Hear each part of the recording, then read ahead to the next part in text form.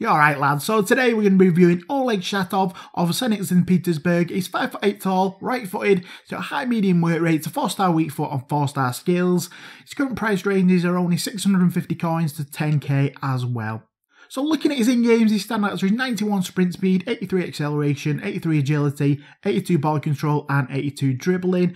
And he does also have the technical dribbler trait on him as well. So you can always pause it for a close look at any of these stats now. So now to the gameplay, so you can tell he was performing for me. Now Shatov has had a really great upgrade from last season. From a silver card last season straight up to an 80 rated gold. So massive improvement.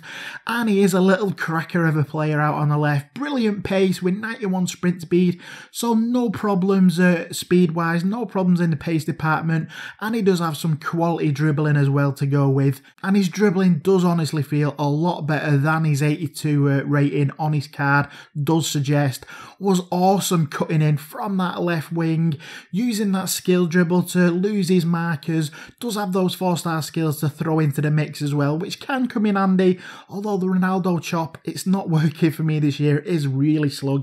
Berber spin, it is still fine, still can use that one, and his ability to beat those defenders does give him a hell of a lot of opportunities on goal. Now he was always coming short from the corners, so he can take advantage of his dribbling, get the ball straight from the corner, and a lot of time beat the first defender, you're straight through on goal, and he did finish well, often just tucking it round the keeper. Now we didn't get any stunning goals, no long ranges, anything like that. His shooting wasn't that good, but he did take his chances well, using that dribbling, always got into a nice chance where it's just a little tap, a little finesse round the keeper. Nice finishes on Shatov, no complaints really in the finishing department, in the box that is. Did take his chances well on both sides, does have that 4-star weak foot which did feel good, so does make him a cracking versatile little winger, and he did have a pretty impressive goal record from that left wing as well.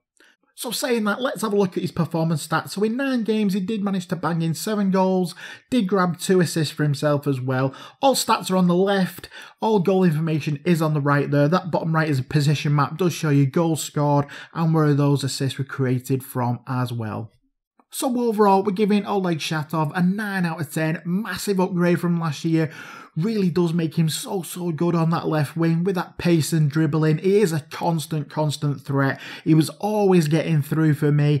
He may not have the best shooting in the world, but he still managed to tuck the balls home around the keeper. He did get those goals, so he shouldn't disappoint you in the goal scoring department. And his passing was good as well, so good for linking up down that left and can put a decent cross in. And he does have that 4-star weak foot, 4-star skill combo on him as well. Really love using him. Real fun player to use with that great dribbling. A definite must-have for a Russian league team. So finally, we're just going to leave with Shatov's positives and negatives for you to have a look at. Now, he does have a lot of positives to his game, which we have gone over mostly in the review.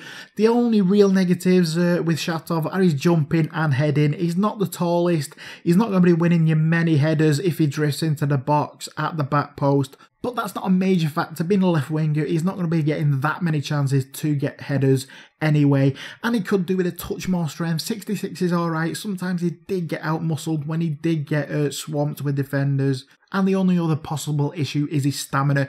If you like to sprint constantly in the game, if you're sprinting back, sprinting forward, he will get tired come the end of the match, especially if it goes into extra time. He's going to be absolutely knackered and picking up injuries. For me, none of them are actually major problems. They don't really take away from him too much. And as we said, a definite must-try player in the Russian league. For me, the best left winger in the Russian league, even over that informed Musa as well.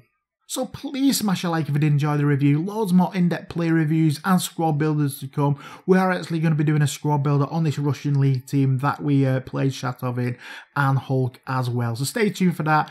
Thanks a lot for watching, lads. I really do appreciate it. Cheers, lads. See you later.